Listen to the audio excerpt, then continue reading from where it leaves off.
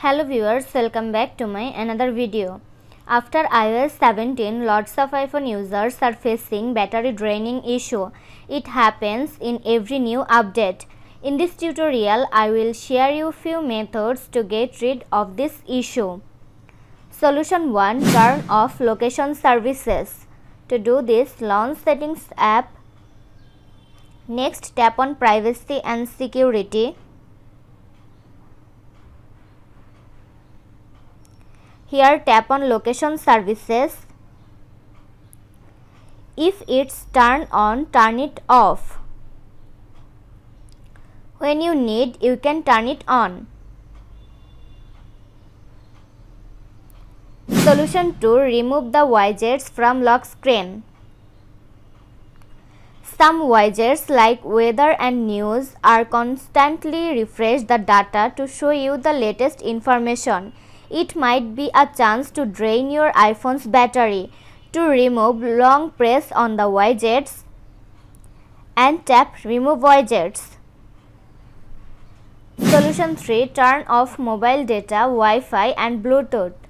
You can turn off mobile data in Control Center, but turn off Wi-Fi and Bluetooth under Settings.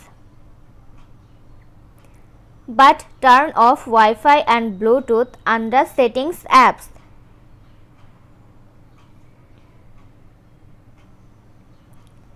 Because these won't be turned off completely when you do it on Control Center. Solution 4. Turn on optimized battery charging. For that, open Settings app. Find and tap on Battery. Tap on Battery Health and Charging. Turn on Optimize Battery Charging if it's turned off. Solution 5. Disable automatic downloads. For that, launch Settings app. Next, tap on General. Tap on Software Update. Now tap on Automatic Updates. Turn off iOS updates.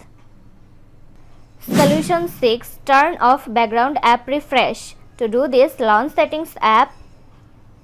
Next, find and tap on General. Tap on Background app refresh. Again tap on Background app refresh and select Off.